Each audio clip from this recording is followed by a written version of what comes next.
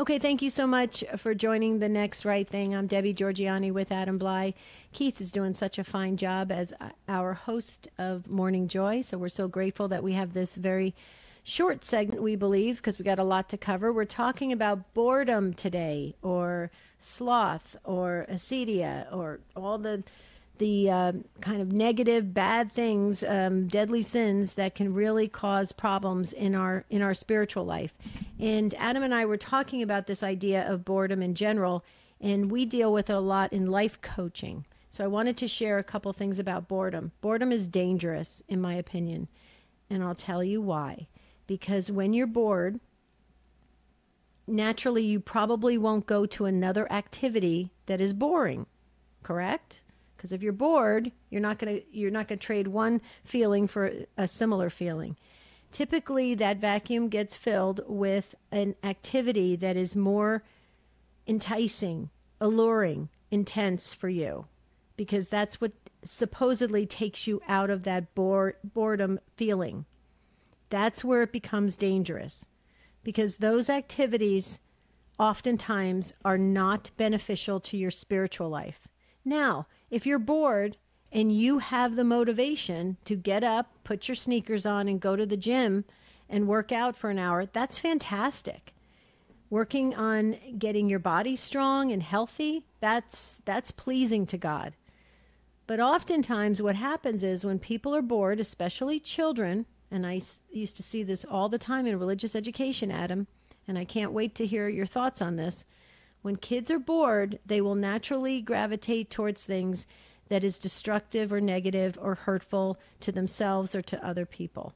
And that's where it becomes a problem. As adults, same thing happens, where you get addicted to something and going on the internet. That's why my parents used to always say nothing good happens after 10 o'clock at night. Because people are bored, there's not much going on, you can't pick up the phone and talk to somebody or even text somebody because maybe they're sleeping. So what happens? People go on the internet and they can get into trouble. Okay, so I kind of set the table for this and set the stage. Why don't you share your thoughts on this?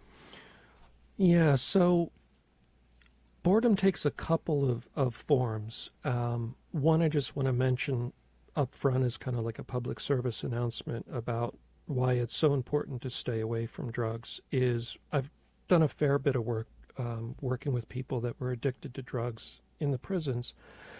And here's the thing about drugs that make it so difficult. Our normal pleasure chemicals in our brain, the levels of them, if we think of like dopamine and serotonin, those are the ones most of us have heard of. Well, let's say, the average positive experience in life, like, your football team did a touchdown and they won the game and you get a rush of happiness and yell and clap. Let's say that gets you to 4 out of 10 on that scale. And let's see the birth of your first child is, a 10 out of 10 on the dopamine scale. It's really a high. It's a peak moment in life. The problem with drugs is they artificially push the brain to say a 15 out of 10 on the pleasure level. And then normal pleasurable things in life compared to 15 out of 10 now feel like a 1 out of 10, because you've now said, oh, wait, my scale goes to 15. It doesn't just go to 10. I want to feel higher than, the greatest peak moment in life. I need to get back to that. And now in comparison, the things that used to be great in life feel flat. Okay, but hold on right there, because I want to just make sure we capture this. So when you expose yourself to these things, you're raising the intensity of what you take in. And so now when you experience something less than that, it automatically is going to register in your brain that this is dull, boring, flat, whatever. So you have to keep chasing that high, correct? Yeah. So let's say the brain is only designed to go to 10 out of 10 on the pleasure chemicals in your brain as a reinforcer of behavior. Like I eat food and I feel good, and that's Mother Nature's way of encouraging us to eat and stay alive. Okay. Sexual activity, there's great pleasure associated to encourage reproduction from a biological perspective. And let's say the brain is designed to go to 10 out of 10 max on those pleasure chemicals, and that's a normal human lifespan. We take these artificial drugs that push us way beyond that into, say, 15 or 20 out of 10, and we have experiences that our brain was not designed to deal with, and our psyche is saying all of a sudden, oh, I didn't know it was possible to feel this good. And now in comparison, the things that used to seem great because they were an 8 out of 10, well, now they're not so great because now I know I can get to 15 or 20 out of 10.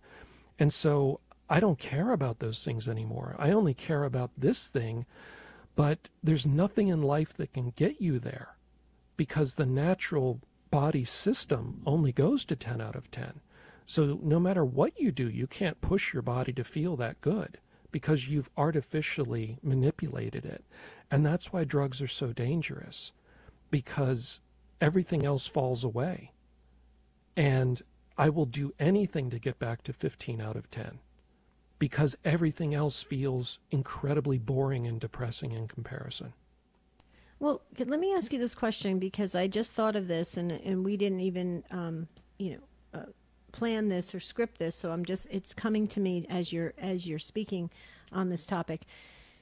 What about a mystical encounter with God? Because when you talk about this heightened feeling or this intensity or going above your normal sense of pleasure, there have been many times when I have been in church during an encounter at Mass or in adoration, where I have felt an elevated state of that pleasure to the point where it was like, I feel like I'm in heaven for a moment.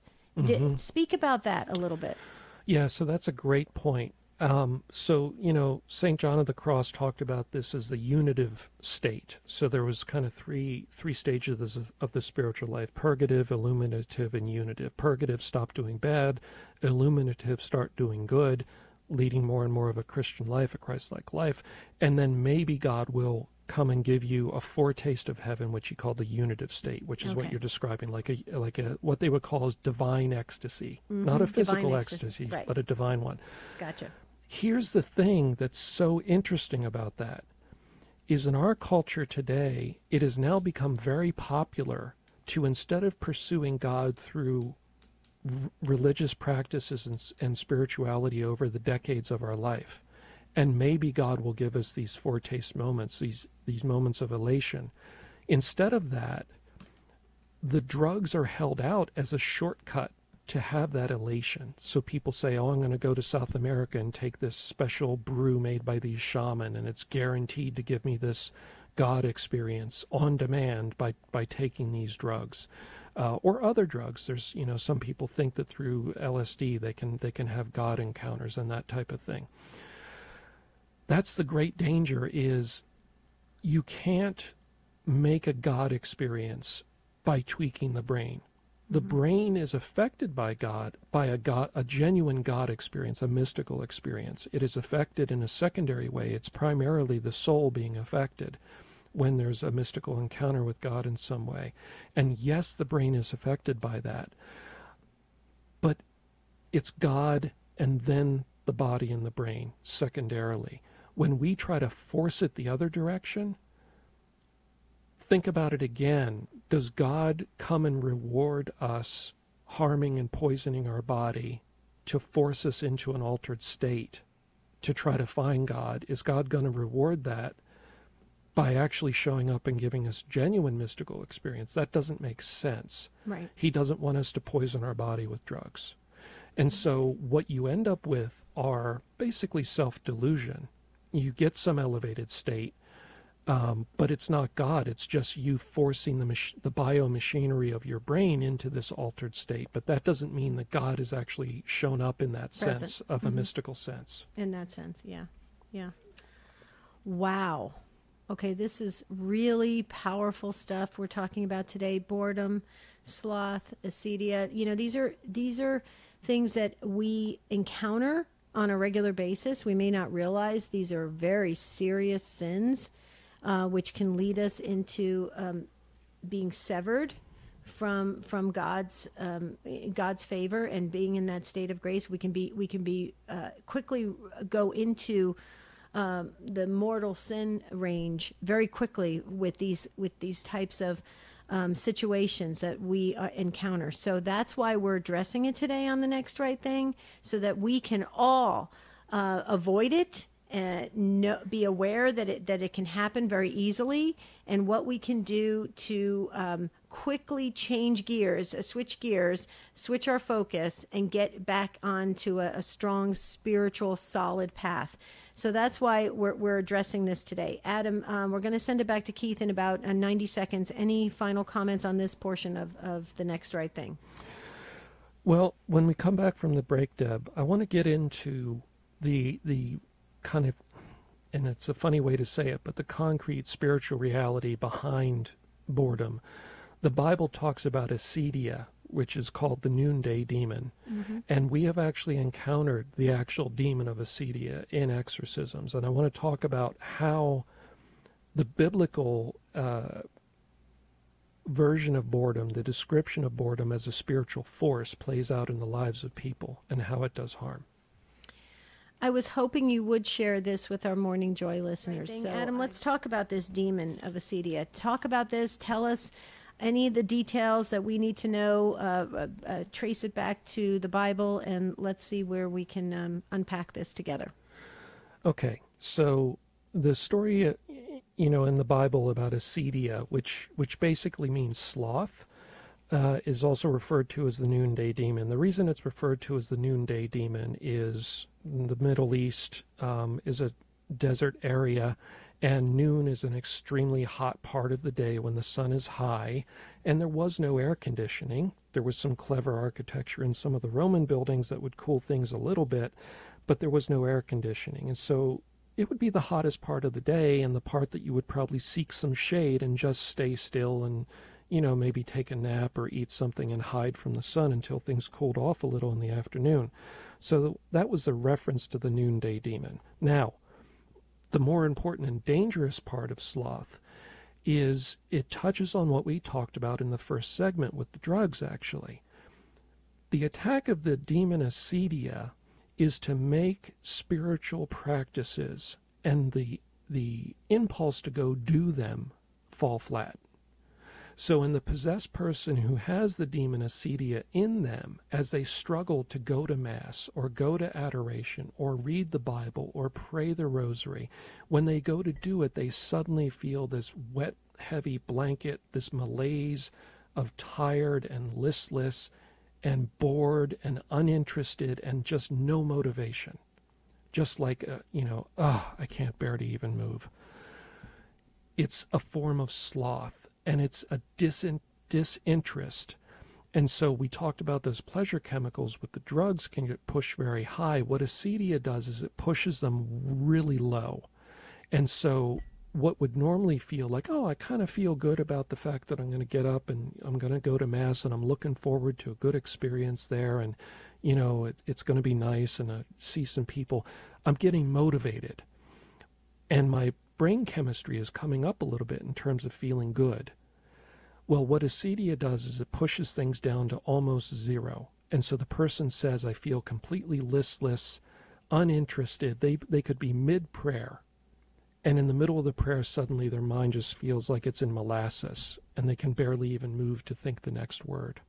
And they would just struggle mightily against this and feel almost helpless to do anything. And it's kind of a supercharged form of sloth that only a possessed person with this demon would have. The average person wouldn't have this that bad. But it shows us how that demon operates, which is to sap the joy and the energy out of our spiritual practices and the thought of going to do them so much that we just kind of lose interest in God. Mm-hmm. But you're kind of describing depression. Mm-hmm. Is that... Yeah. Are they linked? Well, no, because Acedia is targeted on things approaching God. So if the person wants to approach a sin or defiling themselves, they will feel energy and they'll feel excited about that. The demon will withdraw the suppressing of things when the person wants to approach sin. When they want to turn to God, the demon will clamp down and sap all the joy and energy out of them. Wow. Depression would just be universal. I would just be depressed all day no matter what. Gotcha. So you've encountered this demon of Acedia? Mm-hmm. Sure. In cases where people, because the part of exorcism that the public doesn't get generally is that exorcism is also a pastoral process of working with a human being. It's not just a dramatic prayer between a priest and a demon that lasts for 10 minutes and then it's over like in the movies. You're working with a human being who has fallen to the enemy, who is wrestling to get out of the lies of the enemy and build a life with Christ, to walk a good Christian walk. It's a process of conversion, and it's a pastoral process of working with a human being. It's not just about a demon and a priest. And so as we work with people, between the sessions, they are trying to bring themselves to pray a little bit, to go to Mass if they can tolerate it, which usually they can't, but if they're given the grace, they can do it, to go to adoration as hard as that is for them, to go to confession, to, if they're Catholic, avail themselves of the sacraments, to start praying, to read the Bible. They're struggling to do these things because they're trying to not only remove the demon, but build up a real Christian life. If you don't do both, you're not going to be free. Because Jesus wants conversion. He doesn't just want you to realize you chose the enemy, but he wants you to choose him. Because ultimately that's what's going to keep you safe. If you just say, okay, well, I won't be a Satanist anymore, and I'm just going to be neutral and go live a secular life, you're probably going to fall back into Satanism. Because you have formed that relationship, you've opened those doors, it's going to find a way back into your life. You need to turn to God and embrace God. Right. And you've conditioned your brain to kind of go for that. It's almost like a fix, right? Mm-hmm. So they've done studies about sedentary lifestyles, those that are inactive and don't do a lot of movement. Now, I know that there's people that are disabled or they have limitations, physical limitations, but we're meant to move, and we're meant to just stay in that inactive place can lead to the mind start to wander and start thinking about all sorts of things. I go back to this. It's important that we have a plan for the day, and we have a plan for our spiritual life, and we work towards that each and every day, and that involves some form of movement. Now, if you can't physically get out of bed or off the couch, the movement can come in the form of prayer out loud, praying out loud, singing, talking to someone else. But don't just sit alone like that, with your thoughts and in that boredom phase, because it doesn't seem, unless it's channeled to where it's a form of envisioning heaven or imagining heaven or daydreaming in that kind of way that is going to expand your mind. Oftentimes it just ends up being very, very destructive, and it's a waste of time, actually, and it can really be hurtful for our spiritual life. Any comments on that? Because I'm a big believer that if you can move, get off the couch and move, go for a walk, go do something to get your mind and your body going. In recent years, Deb, I have seen the basics of the rule of St. Benedict be so helpful to people that are struggling as they're going through the process of being freed, the possessed people. Ora et labora, meaning pray and work. Not just pray and sit in a room and not just work, but pray and work. Alternate the two throughout the day has been, as you would say, a game changer for a number of people that are struggling to have that spiritual conversion that they need to have towards Jesus as they're being freed of the demons. Ora et labora pays great dividends because, as you say, they get moving. Those movements can be centered around the religious, the spiritual life also, or they could just be exercise. They could be doing something productive and moral and good. Yep. But it's so important to do both. Amen to that. Okay, that'll do it for today's The Next Right Thing. We'll send it back to Keith for the rest of Morning Joy.